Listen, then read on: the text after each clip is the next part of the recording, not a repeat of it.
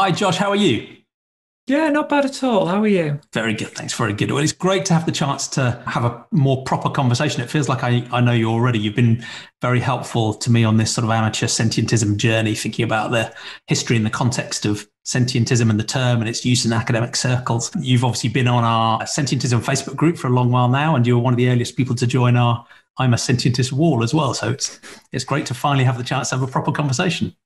So thanks for making the time. And as you know, the context of these conversations are really about what I see as the two deepest philosophical questions: what's real and what matters morally. And I'm, in a slightly but obviously biased way, setting it in the context of my attempt at reframing sentientism as a very pluralistic, broad worldview that says, when it comes to what's real, we should take a naturalistic approach, that we engage with reality as we find it, using evidence and reason, and forming provisional and probabilistic beliefs, but maintaining humility and being open-minded in the best interpretation, I guess, if you like, of a scientific worldview. And when it comes to what matters, the obvious answer is obvious. It's in the name, is what, I guess, our scope of moral consideration and our compassion should be extended to all sentient beings. So any being that has the capacity for experience, to suffer, to flourish, and to feel things without exception. But I'm talking to people who both agree with and disagree with aspects of that philosophy or the whole thing. So it'll be fascinating to understand your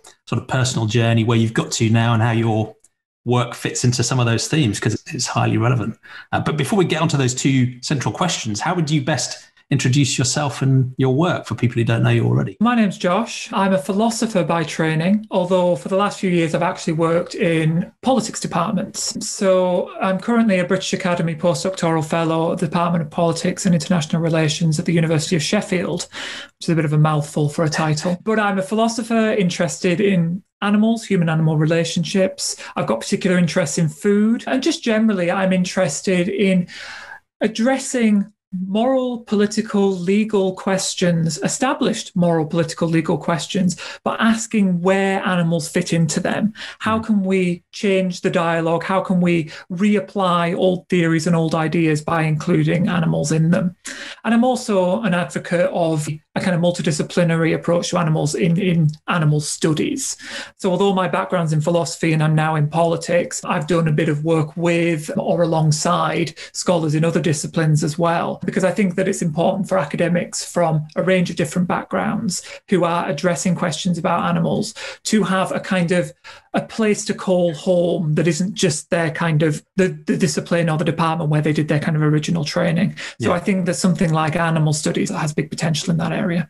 Yeah, I agree. And I love both of those approaches. One, because it's just a really interesting thought experiment to take, I guess, a lot of the positive ethical development we've done as a species around, universal human rights or universal compassion to humans, and challenging various forms of discrimination, and just saying, why can't we do that for all sentient beings? Why can't we incorporate animals into that way of thinking? It's not always that simple, but remarkably often it is. But we'll come back to that theme. But I also love the interdisciplinary approach as well. And that's one of the advantages I have of being a total amateur, is I can dip into these different fields. So I've been lucky to interview people focused on psychology or sociology or politics, or some more technical questions and business and NGOs and activism, and spanning all of those spaces. But also different domains of knowledge themselves can be really interesting. So you're talking to people who are studying consciousness, people who are studying artificial intelligence and thereby consciousness and what sentience really is.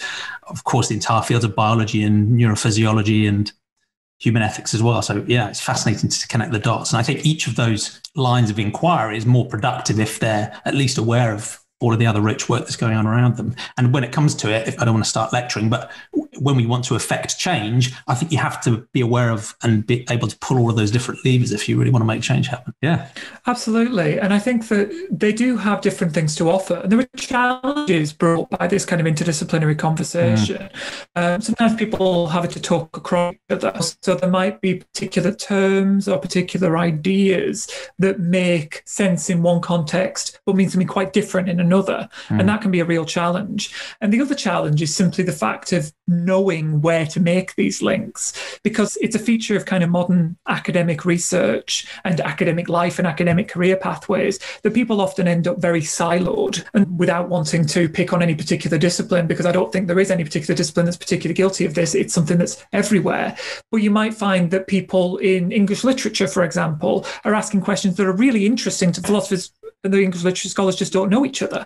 At the same time, the people in English literature might be grappling with problems that they're thinking, how do we go about solving these, without realizing that philosophers have been working on this for literally decades. Yeah. And I guess that same point can be made about animal ethics compared to human ethics, right? Yeah. As much and as environmental ethics too. Them. Exactly. So we don't have to necessarily reinvent the wheel, exactly what you're just saying. It's sometimes the case that when we encounter a problem in animal ethics, we can actually find that there's already a whole host of kind of resources that we can tap into and draw upon from established practice or theory in ethics or politics or law in relation to humans relating to each other. So I think that, of course, nobody can know everything, but it can be helpful if people know where to look to find the kinds of things that might be helpful in dealing with the problems that they're dealing with. Yeah, agree. And I think we'll come back to those themes in the final part of the conversation as well. So the first of those two questions I like to ask is that sort of super basic one, and I feel almost embarrassed doing this when I'm talking to professional philosophers, but I summarize it as what's real. So for many people, that's a story about whether they grew up in a naturalistic or an atheistic sort of scientific-minded household and society, or one that was more spiritual and religious or transcendent, and how that tone was set about what is the nature of the universe and how does it all fit together, and how their philosophy has shifted over time, if it has, and where they're up to now. So it would be great to know your personal story on that journey. You can wind the clock back as far as you like. Yeah, it's a fascinating question, because there's so many different ways we could approach this question. But I've listened into a lot of these podcasts where people have talked about their as you say, their own personal story, and I'd be happy to share some thoughts in that regard.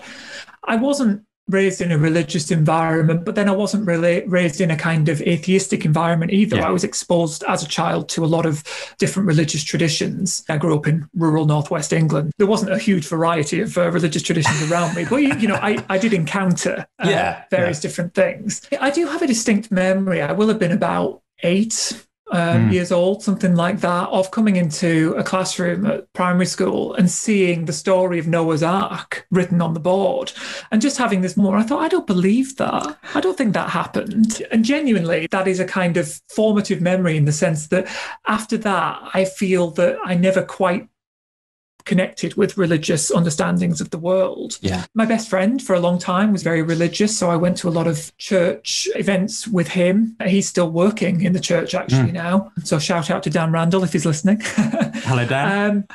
And I remained engaging with religious ideas for a lot of years. I studied religious studies right up to undergraduate level. Oh, right. Though as a kind of minor while I was doing my philosophy, but I did a lot of religious philosophy while doing the philosophy degree. But for a long time as a teenager, I was pretty militantly atheist. I guess you would put me in the kind of new atheist category with people like Dawkins. I've left that behind, I suppose. Yeah. I think there are problems with the way that worldview tends to operate, not least, I think, because of the dominance that it can place in certain narrow understandings of scientific reality. Yeah.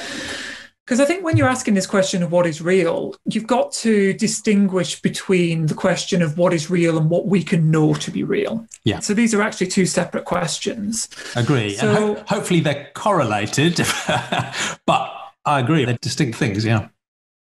Yeah. So my conviction, and I guess this is a conviction, that there is a real world out there, is a slightly different conviction from a conviction which I don't have, which is that we know all about the real world. Yes. And I think it would, of course, be foolish to think that we know all about the real world. Yeah.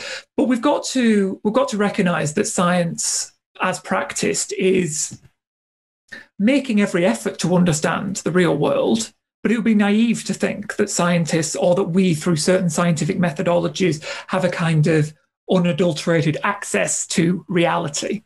Absolutely. And I think that's partly why I prefer to talk about a naturalistic way of viewing the world than a scientific one. I do think there's obviously a very strong overlap, and science at its best, it has doubt and humility and error correction and probabilistic belief at its heart. That's the way it really should operate, so that any good scientist shouldn't be 100% sure of anything, right? Outside of a formal system where you've defined it in such a way that you can define mathematical proofs. In terms of real world understanding, there shouldn't really ever be 100% knowledge. But the tone that some of the new atheists and some scientists can give off in their communications and their style, sometimes as a reaction to a supernatural way of thinking, can itself come across as overconfident, dogmatic, strident, and almost as you can feel that same sort of flavor, right? Like, where is the humility that is at the core of a naturalistic worldview? So again, that's been a common theme through quite a few of these conversations, has been, and I guess I follow that path as well, come out of some sort of religious context, go through a bit of an anti-religious or angry atheist phase, and then it softens. And for myself, that hasn't softened in that I've still remained realistically open to there being some sort of transcendent supernatural stuff out there, right? I still have a super hard-edged naturalistic way of thinking that just says I'm radically open-minded, but I will withhold belief until I see decent quality evidence. But the tone of humility and recognizing that humility is the most important thing about a scientific or a naturalistic worldview is, I think, really important. And it's really important to set that example in tone, not just in fact. But yeah, so it's interesting you've followed a similar path. I think it's really useful as well at this point to bring in morality, because I'm inclined to think about morality in a very similar kind of way, in that I'm a moral realist. I think that there are right and wrong claims in morality. I think that there are, I'm not going to use the T word, but I think that sometimes people get morality wrong and sometimes people get morality. I think people are often quite confronted by that view, especially people from a very kind of scientistic background can be quite confronted by that view, because they say, show me the evidence. And of course, the problem is that there'd be a different kind of evidence and a different kind of argument. In the same way, we might not ask. A scientist asking for scientific proof of morality is a bit like an art historian asking for art historical proof of like medical claims. It's the wrong kind of claim. It's the wrong kind of evidence. But I think that sometimes people will say to me things like, oh, so you think that there's moral truth. How do you know that your claim is the correct one? I say, well, actually, you're confusing two different questions here. One is the kind of meta-ethical question about what is real in relation to morality or in relation to justice or what it might be. And the other one is the more practical question, the moral question about, well, are there facts? And then what are those facts? And those are two different kinds of questions. And again, different kinds of evidence are needed for them.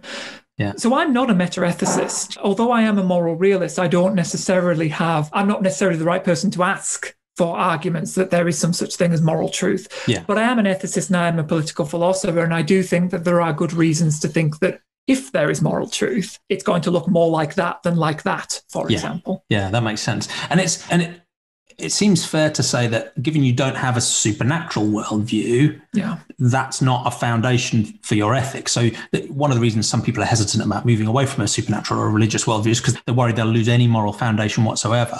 And so some people will cling on to it, even if they're not comfortable with it, because it has the commandments or the Quran or deity that will judge you. And of course, there's much good in those moral ways of thinking. There's rich veins of compassion, but there's also some bloody awful stuff, frankly, as well. And fortunately, most religions are working through that process of cherry picking. But for the people who do, there isn't a supernatural worldview, there's still a bunch of different paths they can follow. And one is the moral realist approach, where you say, look, moral truths do still exist in a meaningful way. And it's a question of, again, with humility and uncertainty, exploring and trying to work out what those might be and applying them.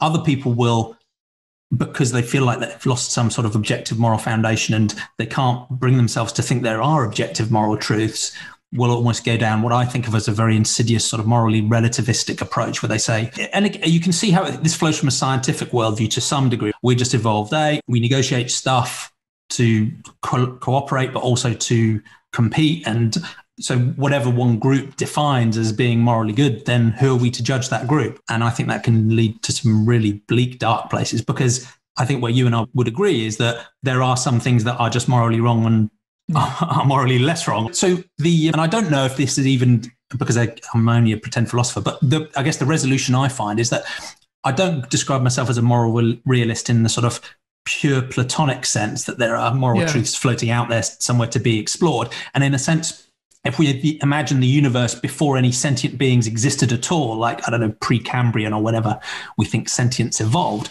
if you imagine that universe, I don't think morality existed then at all, except as a conditional concept if you were thinking about potential. So in a sense, I don't think I'm not a moral realist in the sense that a universe with no sentient beings, I think there are no moral truths, there's no morality, right?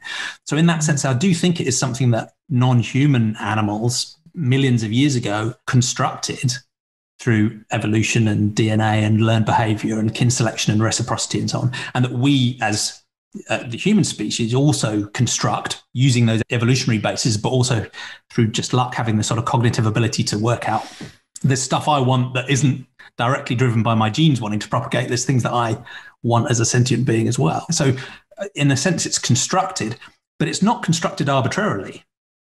Right? It's not just, what I like at this moment. It's grounded, but not in a sort of perfect Platonic moral realism. Yeah. It's grounded in a naturalistic understanding of what sentient beings are, the nature of sentience. And again, to your earlier point, we don't have perfect understanding of these things and may never understand them perfectly, but it's based on a naturalistic understanding of what sentient beings are, the nature of sentience, and in a ridiculously simplistic way of thinking, I don't like suffering. I'm pretty sure you don't either. And we call the choice to care about that morality. So in the sense that if someone says, okay, but why should I care about the suffering of others? That is just, to my mind, asking, why should I be moral? And in a way, the answer is, you don't have to, but hopefully the rest of us will constrain you because... So I don't know if but that's how I find that sort of resolution. Maybe it's like a weak moral realism, which is still grounded in a naturalistic understanding of what it means to be a sentient being. But I don't know, that's where I've got to amateurish. I hear you. And again, I should stress that I am not a meta-ethicist. Yeah. I agree with you that in many ways, a kind of moral relativism is the worry. That's what I'm trying to resist. And so there are a range of ways of resisting that manage not to be relativistic or nihilistic and manage not to be grounded in a supernatural being of some sort. And there are a range of ways of doing that. And I'm somewhere in that cluster. I tend to call myself a moral realist, maybe weak moral realist to be a good one. Constructivist is a different thing, but part of that same family in that it is rejecting relativism or nihilism, and it's rejecting the supernatural, but it's retaining a strong focus on doing the right kind of thing. And no doubt, as I'm saying these things, there are certain meta-ethicists who are shivering because I'm conflating a lot of different kinds of problems and puzzles. But I guess the important point is that we want to be in a position where we can say there are some things that are right and wrong without having to rely upon these problematic foundations. Yeah, I agree. And that brings me back to fairly common sense statements like needlessly causing suffering and death to a sentient being is a morally negative thing to do. Of course, there might be justifications, there might be trading interests off, but in isolation, I don't like suffering, so needlessly causing it to someone would be negative. But again, like you say, there's this amorphous cloud of approaches, and I'm probably using the terms wrong as well, but that sits in that middle space that I think feels like the right place to be, but let's see. But one of the other interesting things I'm interested in exploring in this sort of context of what is our morality grounded on, if it's grounded on anything. And I think it's a question that, as an amateur, when I look at the field of moral philosophy as a whole, seems weirdly neglected by most philosophers. I might be being a little bit unfair here, but most moral philosophers seem to write and think on the tacit assumption that only humans are moral subjects and patients. And the fundamental question of moral considerability, right, which entities matter, seems to me to be something that is deeply important, and we've got so much work to do. How did you go through that journey of thinking about which entities matter morally, which entities warrant compassion, which types of entities deserve moral consideration? How has that shifted over your life as well? Yeah, that's great. That's such an interesting, important question. I remember reading Peter Singer's work as probably a kind of 17-year-old, something like that. So this was when I was doing my A-levels, or a high schooler would be another way of putting it. I'm assuming you grew up in a normal family that just consumed animal products and maybe had pets so on, and just the default. Yeah, absolutely. So I grew up eating meat. I remember as a kid being confronted by vegetarianism and being very resistant to it, as a lot of people are, the kind of knee-jerk reaction. What do you think that was? Because it was a challenge to me. It was a fundamental challenge to what I took for granted, and being a kind of thoughtful but at the same time argumentative child. Hence the career in philosophy. Quite. It's probably a professional hazard, isn't it? I was confronted by this and I thought, well, I need to justify what I'm doing rather than taking the response which I should have taken, which was change what I'm doing. It took me many years to change what I was doing. And it was when I encountered these kind of rigorous philosophical arguments, when I was just starting to look into possibly studying philosophy at a university level. Because here in the UK, it's not something that's available for the most part to teenagers studying GCSEs or A-levels. My encounters with it had been through, as I was suggesting earlier, religious studies, which, and as I'm sure of all people, the kind of philosophy you encounter through something like religious studies is not philosophy as I would understand it. Now, so when thinking about non-humans, it would have been dominion, stewardship. Do non-humans have souls? That type of stuff, if it came up, Exactly, yeah. And while there were ethical questions raised, they were the typical ethical questions of religious ethics. So questions like abortion and euthanasia, which are, of course, important, worthwhile questions, and definitely questions we should be considering. And as a little added point, something we should perhaps be considering while thinking about non-human animals as well. There's really interesting links between these things. But animals were not necessarily something I encountered. So it was through encountering the philosophical arguments that I started to change my views about these things. And I guess I am the fairly typical example of someone who was a meat eater and then read the arguments and went, actually, I want to change now. And one of the interesting things about this is that's the experience of quite a lot of philosophers. And that's why I think philosophers are sometimes not the best activists. And the reason for that is we've had our eyes opened. I was going to say converted them, but that's a problematically religious term. We've had our eyes opened in a very particular kind of way. And that's not necessarily a way that's going to work for lots of other people. Yeah. Because of the way I think and the way I look at the world, I'm open to philosophical argument, and I try to let philosophical argument change me when it is compelling philosophical argument. Now, of course, that might work easier in theory than in practice, but that's a whole other issue. But that's not necessarily how lots of people approach the world. And so it's not necessarily the most effective way to help people come round to your way of thinking. Yeah, it can be, but it's not always. And I spoke to the amazing activist and TV broadcaster and author Jane Velez-Mitchell a couple of days ago. I haven't released the podcast yet, but she said something which I thought was captured that crisply, which is if you're an activist, you are already not representative of your audience.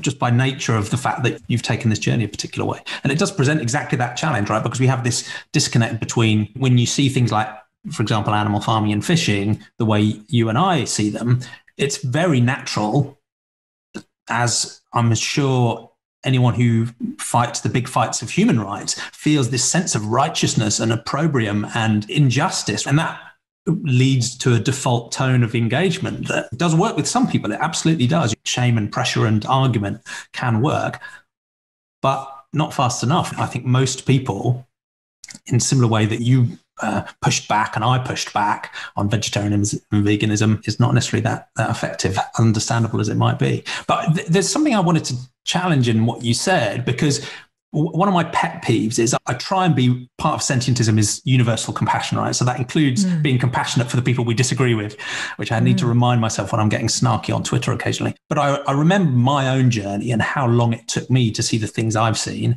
And I remind myself that it's not complete either. There's no state of perfection anyone achieves here either, right? But remembering my prior self helps me have compassion for people that still don't see these things or aren't willing to make the changes, particularly because most people they're busy, they have pressures on their lives, they have work, they have family, they have many different struggles, particularly if you think globally. So it's hard to expect people to do the really hard moral work of thinking these things through and then challenging and changing something that societally and practically might feel and emotionally like a really difficult change to make, however obvious it is to you and me. So I feel like compassion imperfectly, but I feel that compassion to the average person on the street, if you like. I struggle to feel that compassion for moral philosophers or public intellectuals or high-profile humanists, for example, who by definition are committed already to a philosophically rigorous, careful, compassionate way of thinking.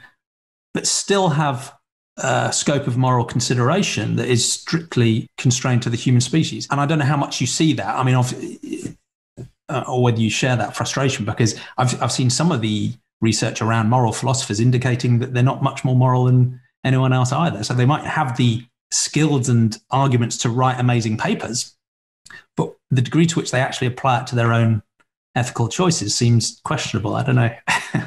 Yeah, I think this is fascinating. And this is something that I spent a bit of time thinking about, because this relates to the question of the role of moral philosophers outside of the academy. Yeah. Right? There's a very narrow sense that moral, political philosophers, ethicists of all kinds, just do their work and they publish and they teach and that sort of thing.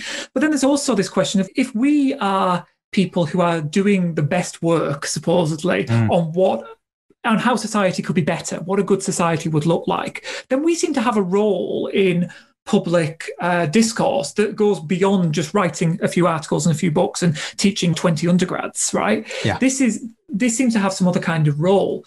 And a lot of philosophers, I do partake in these other roles in kind of advisory capacities in certain senses.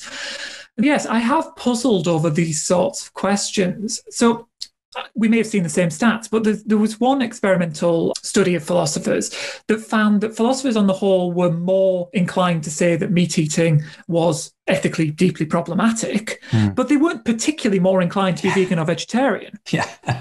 Once accounting for the fact that they were middle-class educated people, for example, which is tied to vegetarianism and veganism. So I agree with you that this is a challenge. And one puzzle that I've asked, I'm not necessarily going to answer this right now because I'm not sure that I have a good answer, is that there are two kinds of people, or two extremes perhaps, that I encounter.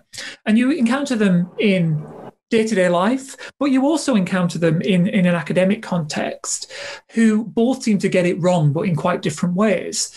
So one set of people say something like, yes, you're absolutely right. The things we do to animals are atrocious. Yes, we need to protect them with rights. Yes, we should all be vegan, but nonetheless, at the same time, they eat meat.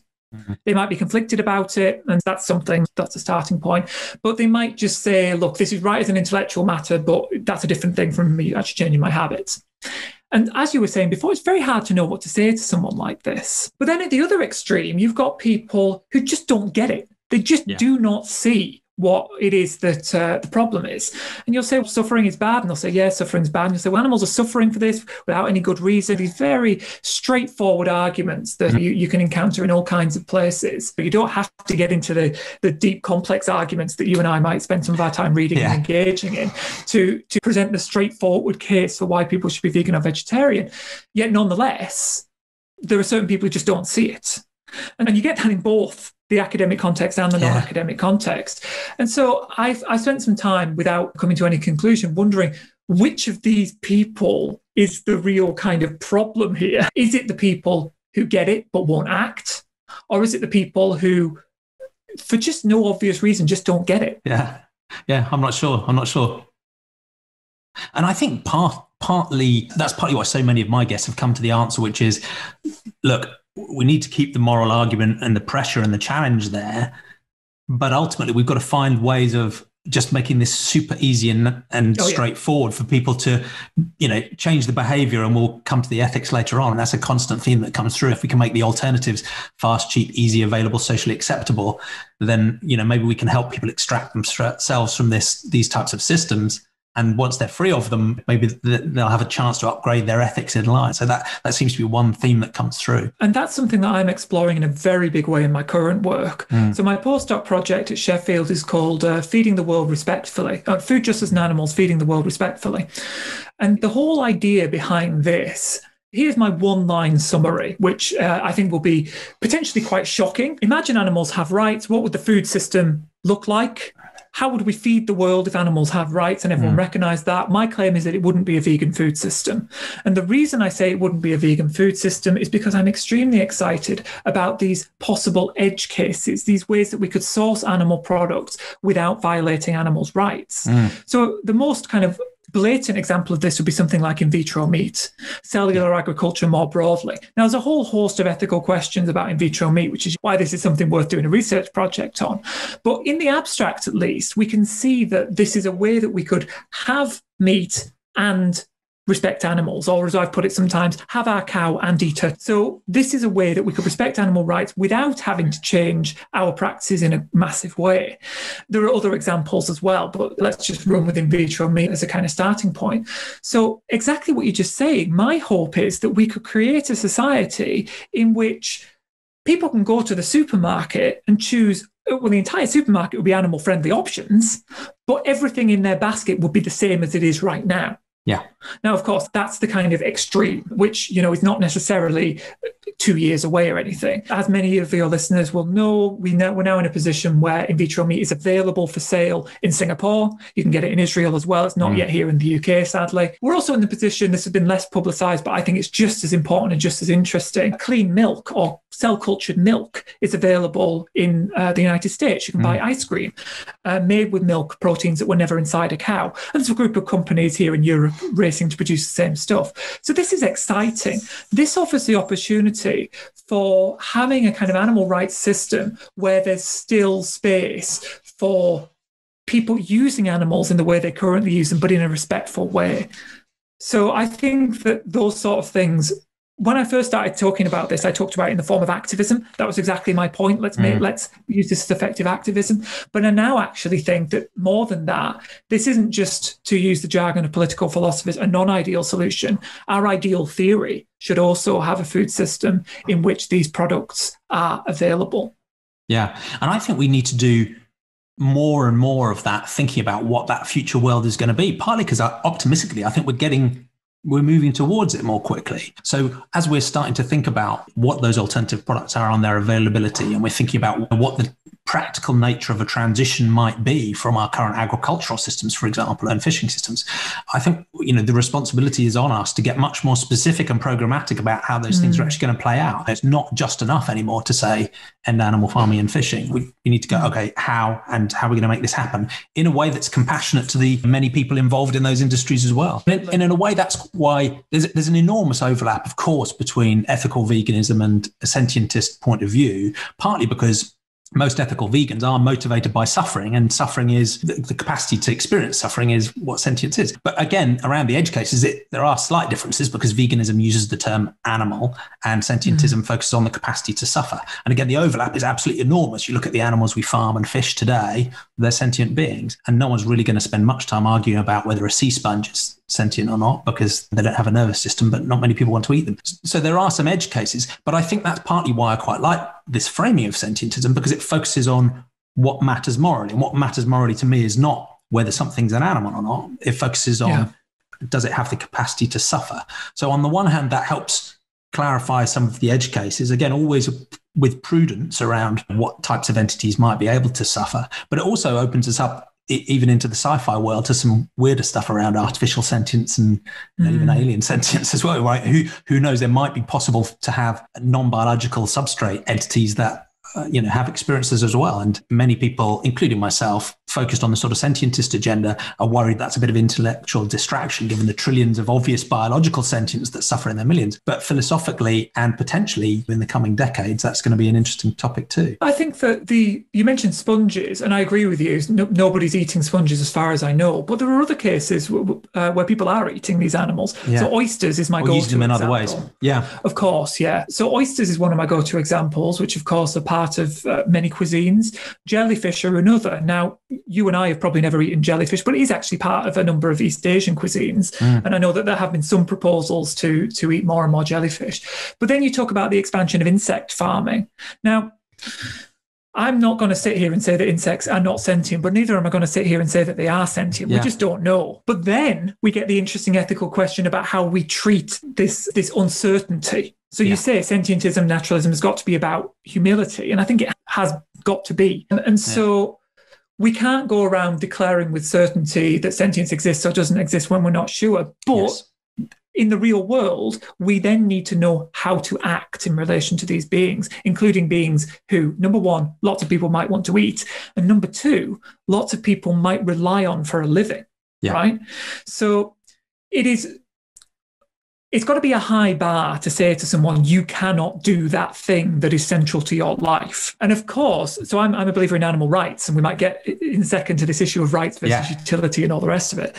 But I believe that animals have rights, or sentient animals have rights. And I believe that is easily a high enough bar to stop people doing all kinds of things to them. So I think the fact that pigs have rights is enough to say to the overwhelming majority of pig farmers, no, you cannot do that. Now, there might be some room for something like pig farming where the rights of the pigs are respected. That's what I'm talking about with these edge cases. You know, we might need to keep a few pigs alive in order to harvest cells to create in vitro meat. Fascinating, really interesting questions, something that needs work, and I would say it's the work I'm doing. However, I am not convinced that so the point is, it's a high bar to say to someone, you can't do that anymore when this is central to your life. And so we need to be very careful about saying something like, look, there's a chance oysters might be sentient, therefore all you people who rely on oyster farming for a living, you're out of a job. That's a big thing to say, right? Especially in a kind of liberal society. Maybe if we were in a kind of more centrally planned society in which these people just be assigned to some other job, which is certainly not what I'm proposing, then that might be more doable. But in a liberal society, we've got to be very careful about these things. We shouldn't be using the coercive power of the state, which is ultimately what I'm concerned with when I'm talking about animal rights, unless we are quite sure that injustice is taking place. So anyways, that's a very long way of saying that these edge cases require attention and we need to be careful. I agree. And I think you make an important point that in the same way as we were talking about epistemic humility and uncertainty, right? You don't know something 100% because that's dogma and you've stopped thinking. But you also don't give up completely and go to some sort of nihilistic, solipsistic view where you say it's impossible to know anything. Like, you can probabilistically hold the belief that is enough imperfectly to take actions. But the same is true on the morals side as well. As you say, I think having a moral uncertainty and a moral humility is important as well. And it's the same trade-off. If you're 100% certain, again, you're trapped in dogma. If you've given up completely, you've just gone to either a relativistic or a completely amoral stance. Probabilistic beliefs are still good enough. They have to be good enough for us to take decisions. We might make mistakes, but if we're prudent and cautious and give the benefit of the doubt, hopefully we'll make less mistakes than we might otherwise do. And you make that important point in that this is a difficult thing as part of the animal advocacy movement and the vegan movement as well, because we see the injustice and the horror of animal farming and fishing, and that can actually lead many people to have a very negative cast about humans. And that's partly what I'm trying to reset in sentientism as well, in an amateurish way, is to remind everyone that all human beings are animals and sentient animals as well, and every human warrants compassion too. So in the same way as it's not a single issue thing about non-human animals, it has deep implications for human ethics as well. And you talked about some of the topics earlier on. You can take a sentientist approach and apply it to many areas of human ethics as well, rejecting discrimination, thinking about the maybe degrees or starting points for sentience and using it in that context. But it's also important as we're thinking about trade-offs as we shift towards a way of operating that is more ethical towards non-humans as well, because so many humans, as you say, are bound up in ways of working, industries, living, cultures that are embedded in these things that cause harm to sentience. And we need to have some form of just transition and a way of working through those solutions to hopefully help those people find a way of living and operating that causes less harm or balancing in a different way.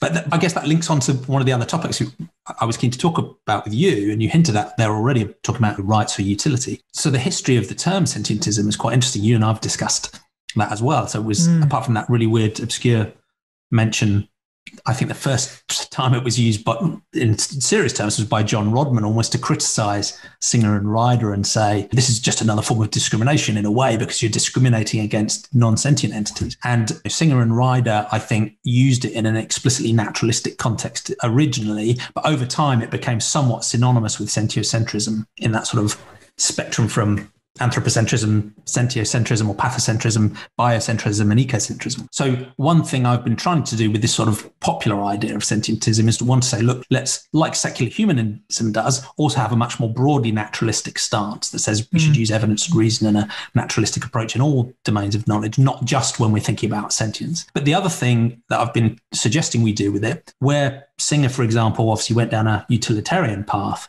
and Richard Ryder went down, again, his path of painism, which was trying to resolve the distinction between utilitarianism and Reagan's rights view, and trying to find a middle ground that privileged suffering reduction over flourishing. I've suggested that in the way we frame sentientism now, we actually make it more philosophically pluralistic than that. We don't follow any of those people down those paths. We just say, one, it's a commitment to a naturalistic way of thinking about what's real. And two, it's just how we set our moral considerability. And we do that based on sentience. But beyond that, there's a whole world of philosophical intrigue about trade-offs and trolley problems and all of the really difficult work of philosophy that I think is fascinating. But to me, it seems like the single most important thing is that we don't exclude any being that's capable of suffering. So I'm almost suggesting it's like a framed as a really pluralistic but solid baseline, but that leaves space on top of that for utilitarian or consequentialist approaches, rights approaches, a cause guardian sort of Kantian approach. The long list goes on. So I'd be interested to know your thoughts on, one, whether that sort of pluralistic approach makes sense, but two, what's your view of the right flavor of ethical system or a blend of ethical systems that could sit on top of that sentiocentric compassion? I think this is absolutely right, and this is the right question to ask.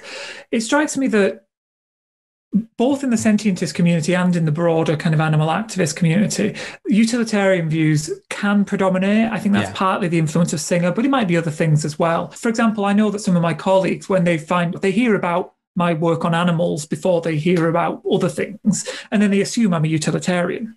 I've never been a utilitarian. I've never really identified as a utilitarian. I wonder if part of that is because, in a sense, by talking about sentience and the capacity to sentience being the thing that matters, that in a sense that is a consequence of sorts, right? If I am suffering, that's a consequence. So if not utilitarian, it feels consequentialist, but as well as the association with Singer.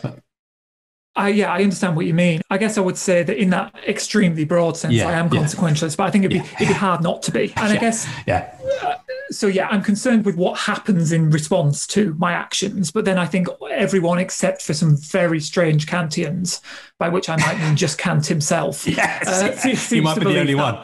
Even deontologists think their rules are good because, in a sense, they delivered good consequences in the end. Sometimes. I think the rules have got to pay attention to what actually happens. But the deontological or rule-based systems are not always going to be justified on the claim that they lead to the best consequences. They are sometimes, but then I think they will devolve into consequentialism. And that's fine. That's a view that some people have. But I think what the important thing to note is that a lot of major animal rights theories have got this sentientist flavour, right? If you take Gary Francione's abolitionism, for example, he has this paper, Taking Sentience Seriously. He certainly seems to be in the sentientist mould, and he's not consequentialist. Or if you take work that's been extremely influential on me, Sue Donaldson and Will Kinlocker's Zoopolis, though they perhaps don't use the language, they seem to be sentientists as well. And they're definitely coming from a kind of rights-based perspective. So I think that sentientism is certainly compatible with utilitarianism, certainly compatible with rights-based theory, certainly potentially compatible with other kinds of theories. But I guess one thing to note as well is that I'm a political philosopher, perhaps more than a moral philosopher. I call myself an ethicist to broadly capture both. But I suppose in some ways my work in political philosophy would be, people would be more likely to associate political philosophy with me. Anyway, what I think is important to mention is that sentientism and animal activism don't need to be tied up in any particular political theory either. So just I think that often it is assumed that animal activists must be utilitarians. I think it's often assumed that animal activists must be firmly on the left of the spectrum, when they don't have to be, right?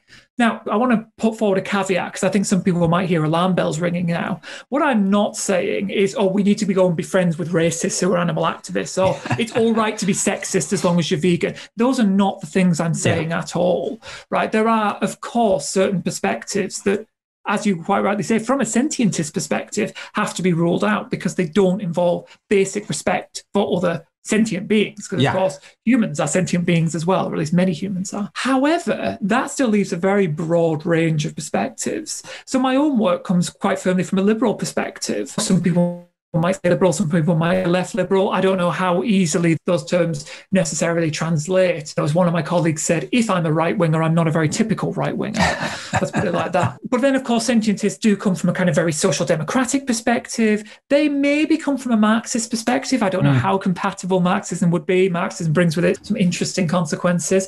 But then, of course, we could go to the other end of the spectrum. So I've done a lot of work on Robert Nozick, who many of your listeners might know is a very well-known libertarian political philosopher.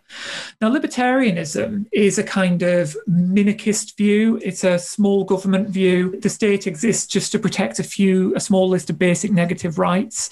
So it's very much a right-wing philosophy. It's got a lot of power in the States, not so much here in the UK, although you will find libertarians in a few of the political. The point I'm making is Nozick was a vegetarian. I've seen it joked that Nozick made more vegetarians than libertarians. So actually his quick arguments about vegetarianism have perhaps been more influential than his much longer arguments about libertarianism. But I don't know if we'd call him a sentientist. He's a sentientist in a kind of broad sense, though he does bring in some... It's not just sentience that matters for him, let's put it like that, though sentience does matter. But my point is that I think that one could be a libertarian while still being a sentientist. One could be a libertarian while still believing quite strongly in animal rights. And even if particular animal activists don't necessarily buy into that, I don't think there's any reason that libertarians should be rejected from the movement, as it were. I don't think there's any reason that sentientism or animal rights should rule out libertarianism prima facie, even while I think it should rule out racism prima facie, even while I think it should rule out homophobia prima facie. These are not things that belong in an animal rights movement or a sentientist movement. But beyond that, a broad political and ethical pluralism, I think, does belong in a successful animal rights sentientist movement. I think you're right. I agree strongly. And I've partly come to that view through my sort of amateurish efforts at sort of building a movement around this. And it's been fascinating, the sheer range of people that these ideas have resonated with, because they all share a universal compassion for all sentient beings. They might have different priorities or different ways of trading off different ethical systems, but they all recognize if a being is a reasonable probability of being sentient, it's wrong to needlessly harm them. So they recognize that, but they just have radically different thoughts about what political system would be the best thing to do in that context. There's libertarians, anarchists, communists and socialists who think that we need to destroy capitalism to enable the way forward. People who are more neoliberal and think that actually if we just tune capitalism to have more ethics baked into it, then that's the best way to get to a better world. So there's a massive diversity of different approaches, but the motivation is still one of universal compassion and ultimately trying to make the world a better place. But there's a lot of diversity there. And you could say, okay, but if sentientism includes a sort of naturalistic commitment to evidence and reason, doesn't that evidence and reason lead them to all agree with each other? And that would be a breathtakingly naive statement, because over time, you might imagine that a lot of human progress has been partly that sort of process of us roughly, imperfectly, in a really clunky way, coming to common shared agreements about certain things. There is so many different sources of evidence and weights of evidence and perspectives on evidence and ways of reasoning that the diversity of opinions about the best ways of caring about sentient beings are breathtakingly diverse and span the political spectrum. So yeah, that's a fascinating observation. And I think as well that we can agree and disagree at different levels. So something to remember is, so let me use my work on Nozick as an example. I don't identify as a libertarian. I used to, incidentally, but I don't anymore. I identify as a liberal. However, that doesn't mean that my work on Nozick serves no purpose. Maybe it does, but I'd like to imagine it serves some purpose, because it can do the job of meeting people where they are. And it can do the job of exposing some tools. We were talking before about finding some tools that might be useful for particular problems. So as an academic, I feel I can uncover ideas that are perhaps hidden, and they can provide a basis for serving to potentially convince others and exposing new ways of thinking about human-animal relationships. As an activist, and whether we're activists / academics, whether we're primarily activists or what have you, as activists, I think we can meet people where they are. And so that can be a useful reason to engage with ideas that are not our own. But also we can accept that in different circumstances, at different kinds of level of idealization, different ideas can have different value. That was an incredibly obtuse way of saying something like the following. Not every argument we have is going to be about what the perfect state would look like. Those arguments are interesting and worth having, certainly between people who already share some fundamental commitments that they're interesting and worth having. But if we want to change the world for the better, sometimes we have to work within the systems that are already there. So even if we are not liberals, The fact that we exist in something like a liberal society means that I think it's worth asking these questions about how liberalism can be more friendly towards animals. Yeah, I agree. And I've joked before that regardless of what political system you prefer, it will work better if more people are sentientists, because if we have a shared naturalistic commitment to using evidence and reason, and we have a more universal compassion, then whether you prefer, anarchy, libertarianism, communism, neoliberal capitalism, any of those systems will deliver better outcomes if generally the humans who are the prime actors in these systems have a more generous baseline of compassion and a more naturalistic approach to going about things. So there's almost like a shared, it's almost self-serving, but it almost feels like trying to help people reach that baseline of values and epistemology is almost a reasonably robust intervention to make, even in the face of radical uncertainty about the complexity of the world and other moral systems. It feels like I can't see a downside to naturalism and sentiocentrism combined, but I agree. And I think on the other side, it's worth saying that I think for many of us, I'll speak for myself then, I'd rather hang out with other sentientists, even if their ethical and political systems are quite different to my own, than people who I might agree with on other ethical and political questions, but who are not sentientists. So I think that actually being sentientist gives us more in common than sharing politics. Now, that might be a naive thing to say. And of course, it's not always going to be that simple. But for someone like me, for whom the biggest political and ethical issue has got to be the things that we are doing to other animals, perhaps a close second would be the environmental crisis. But the biggest issues have got to be these kind of environmental and animal issues. It doesn't really matter to me if the other people who are working against this have slightly different views about how we should order our economy. It doesn't really matter to me if the other people I'm working with have, slightly different views about education systems. Now, I've got views on these things, and I'm happy to have those conversations, but I feel that there are some issues that are more important than others, and agreeing on those more fundamental issues, I think, brings people together a lot more.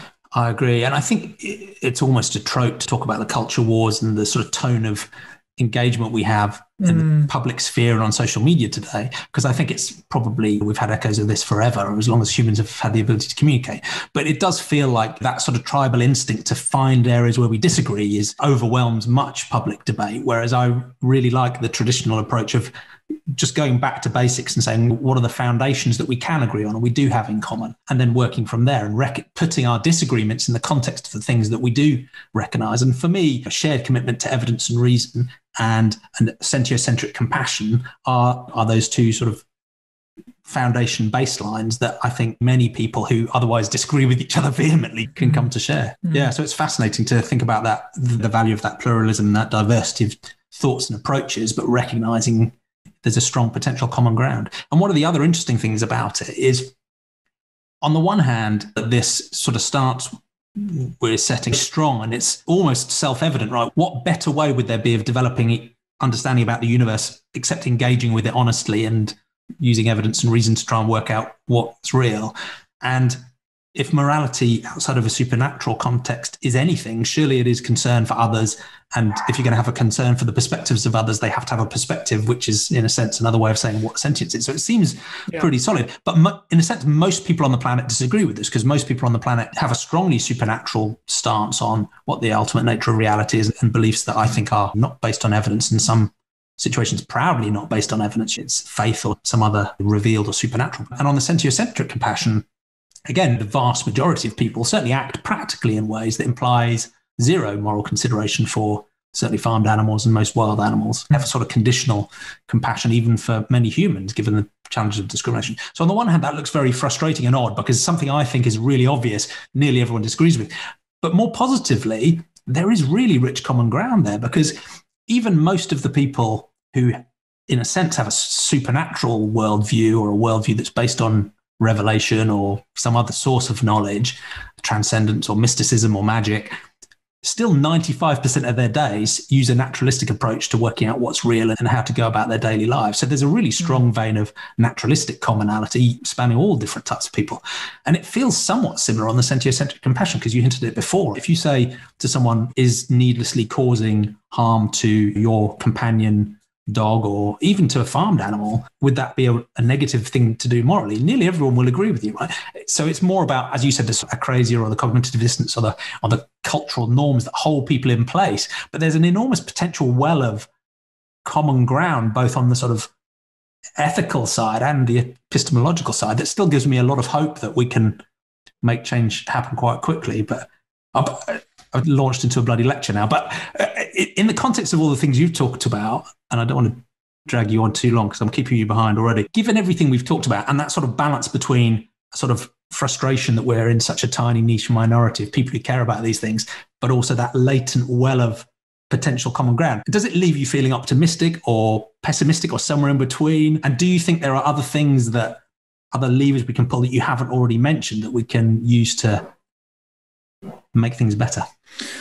Yeah, good. I keep asking crazily big questions, sorry. I alternate between optimism and pessimism about these things. So one answer that I often come to, and it's up to you to decide whether this is an optimistic or a pessimistic answer, is that change is coming because we have to change. Yeah. We have to change the way we interact with the wider world. And I'm thinking specifically about non-human animals here, but talking about the environment more broadly as well. Because without it, we are going to face cataclysm. And COVID-19 has been a dress rehearsal for what's going to come. We've been talking about these health risks associated with animal agriculture for a long time.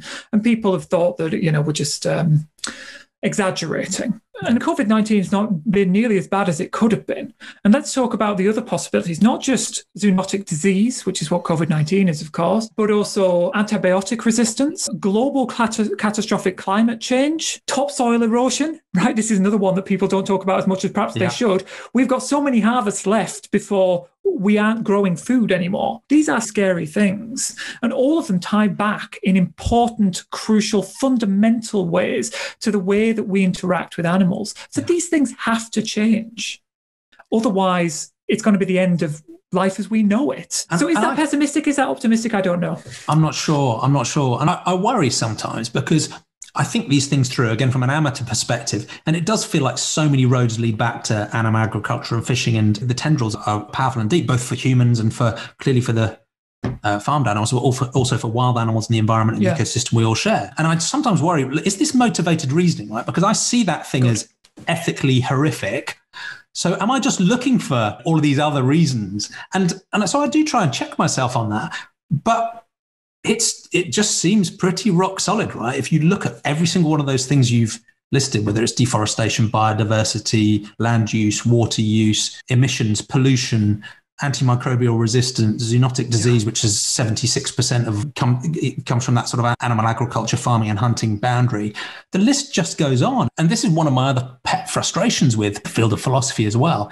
And it seems like most professional philosophers are really drawn into really difficult technical problems that are sometimes quite abstruse and probably based around scenarios that we're unlikely to ever encounter. And I sense the intellectual fun there, but often the most important questions actually seem to have really bloody obvious answers. So if we could find a way to move towards the sort of more ethical agricultural systems and so on that you talked about, it would be a win for everybody, right? It's a win. It's not even a trade-off. And we need to work through the transition and do that with compassion. But it just seems like the answers sometimes are glaringly obvious. But humans are weird, right? As you've hinted, one thing we're not very good at is thinking about existential risks or catastrophic risks or things that are just around the corner. Quite often we need a crisis to actually come and slap us in the face. And then sometimes you see human ingenuity and things click into place. And the COVID situation, I think, is instructive because while I'm deeply critical of our own governments and many other governments' responses to the crisis, and still am,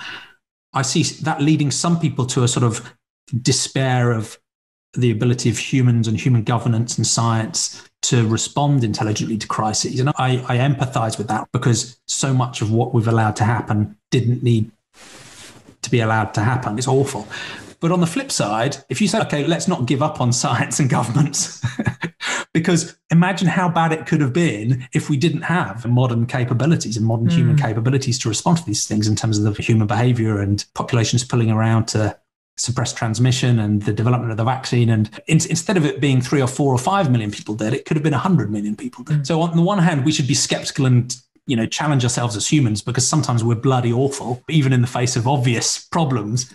But at the same time, let's not give up, because when a crisis does raised in front of us, we can do some pretty awesome things as well. And I think the imperatives you've laid out, I'm just hoping we can look a little bit further into the future rather than actually having to be in the crisis before we start to take it seriously. Yeah, two thoughts in response to that. I'm broadly in agreement with you. First thing to say is I think we vegans, dare I say we vegans, are quite... Speaking on behalf of all vegans. Yeah, exactly. Good luck with that. Good luck. There is a risk of motivated reasoning, and one that I see quite a lot are assumptions about the health links between a plant-based diet and the links to health outcomes, right? Veganism cures cancer. Exactly. This is a real problem in the vegan community. Yeah. You were sharing an article just the other day about veganism. I can talk about these kinds of ideas a lot, but I think that there is a lot of problematic anti-scientific thinking in the vegan community. Insofar as there is a vegan community, I'm not sure if there is, that's a different matter. Anyway, the point I'm making is that people are drawn to this very motivated reasoning because they're inclined to think this is the right thing to do, so it must solve all problems. And of course it doesn't. Yeah. It solves many problems, or at the very least it helps with many problems, but there are lots of problems remaining. And I guess this goes back to our previous conversation about not forgetting about humans either. So let me talk about food systems again, because it's what I spend a lot of time thinking about. If our food system went vegan overnight, as from what I was just saying, that's not actually what I advocate, because I think that something like cellular agriculture, maybe the farming of non-sentient animals, etc., I think there's room for that. But anyways, if our food system went vegan overnight, that wouldn't solve all the injustices in our food system. Far from it. Yeah. Because there are many humans who are exploited by our food system. There are many humans who are left behind by our food system. There are many humans whose control is taken away from them by our food system, or who cannot exercise the control that they should be able to exercise over the things that they are putting in their body, the things that they are growing, etc. So there are all kinds of injustices in the food system that veganism either won't touch or possibly could exacerbate. Right? Could make worse. And we need to remember these things. And I think that's one of the values of talking about sentientism, rather than say, I don't know, animalism, which of course is a word that means all kinds of things. But if we were saying we're all about animals, and you do see this sometimes, people say putting animals first, right? That's problematic. That's forgetting that humans are animals too, yeah. Exactly. Yeah. The other thing I was going to say about crises, something I wrote for the Vegan Society blog about COVID-19 was I was quite heartened by our willingness as a social community, a political community, to effectively drop everything in response to this crisis. And of course, we're both talking from the UK, where things have really ground to a halt in many places and have done several times. There are people who haven't been to work in a long time. I was saying before we came on, I've not visited my office in about a year. So anyway, we are willing to fundamentally change our life in response to these kinds of crises. And the public willingness to do that is deeply impressive. Deeply impressive. I agree. Yeah. And that's exciting. Yes. That shows the kind of change that is possible when we are, as communities, motivated. Now, we're motivated by self-interest in the case of COVID, or at least interest regarding other humans.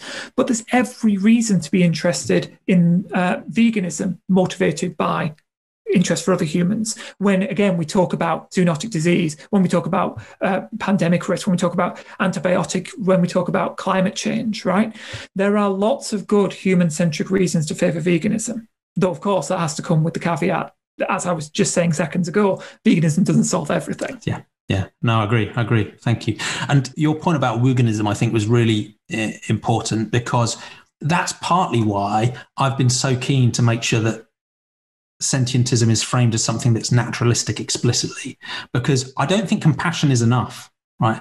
I think if you have a sentiocentric compassion that says we care about all sentient beings, even including humans, but you have space for supernatural beliefs, it doesn't have to warp that compassion, but quite often it can do. So as soon as you see that there is some either supernatural entity, or it doesn't even have to be supernatural, but it can be seeing a one-party state or a glorious autocratic leader, which I'd also agree, say is some way like supernatural. You're believing they're more important than other humans because of what, right? There's no real reason there, right? And as soon as you see something as more important than the suffering and death of sentient beings, you tend to end up with quite a lot of suffering and death of sentient beings. So there's a risk that things get promoted above the importance of sentient beings. There's also a danger with, I guess, a non-naturalistic way of thinking, that you can have, to my mind, some arbitrary moral rules and ethics that can justify causing harm to suffering beings. So there's the classic story at the heart of many of the Abrahamic religions that Isaac is asked to kill his own son. And if he'd gone ahead with it, that would have been seen as ethically correct. Even though he had compassion for his son, he still would have done it So there's a dangerous example of how your compassion can be warped or conditional if you believe the wrong things. But more to your point, there's a third danger, which is that if you don't take a naturalistic approach, and there's a real risk you just don't understand reality. So you're going to be much less effective, right? So if you do think that veganism cures cancer, or that you think there are vaccines cause autism, or whatever it is, right? If you can be universally compassionate for all sentient beings, but if you believe stuff that doesn't correspond with reality, you're still going to leave space for awful things to happen. So that's partly why, I've been quite keen to keep this as a naturalistic thing and a sentient-centric thing, not just about the compassion, because I don't think compassion by itself is enough, but Yeah. And I'll just tell you very quickly an anecdote. I was speaking at a vegan fair years ago now. But anyway, I was speaking at this vegan fair and I was talking about the work of the Research Advisory Committee of the Vegan Society. And I was saying one of the reasons I think it's really important that they have this Research Advisory Committee is stamping out the risk of embracing nonsense in the vegan community, insofar as there is a vegan community. And I became acutely aware as I was stood there speaking that outside the room where I was speaking were stalls selling crystals and tarot, which for some reason find their way into vegan fairs. Now, if you want to collect crystals, if you want to play with tarot cards, that's fine. I don't think there's anything wrong with that. Knock yourself out. Exactly. This might be a fun thing to do. But don't stop taking the meds at the same time. Don't stop taking the meds, and don't start thinking that you can tell the future or learn things about people through these mystical powers. That would be the thing to say. And I guess don't wrap it up with veganism. This isn't something to do with veganism. This isn't related to veganism. Yeah, I agree. Thank you. And it's been a fascinating, wide-ranging conversation, and all of your work is just so relevant. I've been lapping it all up from my amateurish point of view. So thank you so much for spending time laying it all out for us. What's the best way of people following you, learning about your work? And don't forget to plug your own podcast that you're co-hosting with Siobhan. Yes. So in terms of finding out about me, you can follow me on Twitter. I'm at Josh L. Milburn. That's a purely professional Twitter account, so I don't get into Twitter spats. But if you want to try and provoke me, knock yourself out. Yeah, let's try and tempt. I have an Instagram profile, which is a kind of public one. I post lots of pictures of my vegetables, and that's at A Vegan Philosopher. It's interesting. I use the word vegan in there. I've been reflecting on that recently. So those are places to reach out to me. You can find out a bit more about my work on my academia.edu profile or on my website. You can find drafts of all my papers there. Or if you want to access my published work, just drop me an email and I'm happy to send you copies of it. Yes, and I would very much like to mention the podcast I do, which is called Knowing Animals. So this was founded by Siobhan O'Sullivan years ago, I think 2015. Now, Siobhan O'Sullivan is an Australian political scientist, and she's sadly very ill at the moment. And so I've taken over the podcast for the foreseeable future. But it's a podcast not unlike this one, I suppose. It focuses on interviewing academics in the animal studies space. So this includes people in law, in philosophy, in sociology, in anthropology, in all sorts of different spaces. And we talk about their research. So we focus on a particular piece of their recent published work. And then we also ask some broader questions about the field of animal studies and about the role of academics in animal studies, which is topics very close to my heart. So not every episode is going to be for everyone. I appreciate that, because people are going to have their own particular interests. But I think there'll be at least some episodes for everybody. And of course, there are some people who are loyal listeners and listen every week. So thanks, guys. Yeah, well, I am one of them. It's a brilliant listen. So thank you. Thanks for running it, and send our love to Siobhan too. Cool. Thank you again for spending so much time with me today. It's been a real pleasure to talk to you. And again, it's great to have you in our Facebook group and on our I'm a Sentientist wall as well. Maybe it'll inspire a few more people to join us. And yeah, our conversation here hopefully has nudged a few more of those 7.7 billion people towards a more compassionate, rational way of thinking, and thereby solving... One at a time. That's all we can do. Exactly. And thereby solving all the world's problems. So many of the world's problems. Thank you so much, Josh. Take care, mate. Great. See you soon. Bye.